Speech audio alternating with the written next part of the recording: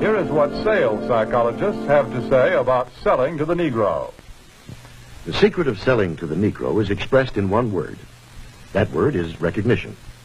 Now, there's nothing unusual about that. People want to be recognized. They need recognition. That's basic in all of us.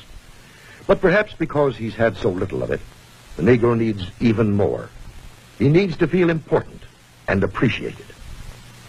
This need is a very real and important one. It shows up even in many of the Negro's shopping habits. Anyone who sells or wants to sell to the Negro customer should know about some of these habits. 3 habits in particular play a big part in every sales transaction.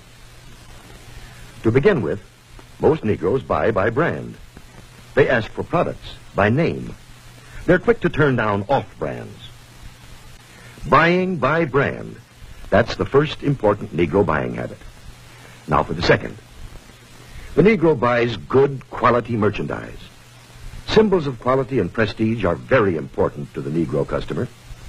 This woman, for example, is buying fine crystalware. But she is also buying the admiration and approval of her friends and relatives. Listen to her thoughts.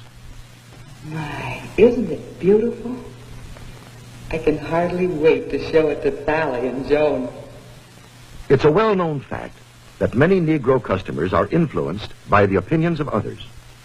What their friends may think of a certain item often decides whether or not the sale is made. So remember, the Negro buys quality merchandise.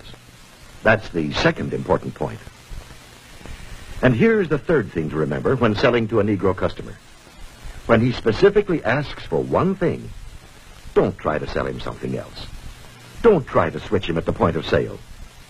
If you do, he'll probably react something like this. Doesn't he think I've got the money to pay for it? The Negro resents being offered a substitute.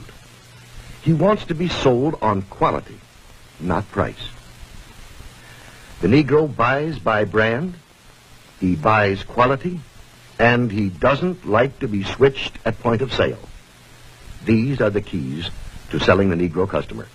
According to leading researchers, in proportion to population and income, Negroes buy more quality products than any other comparable United States group.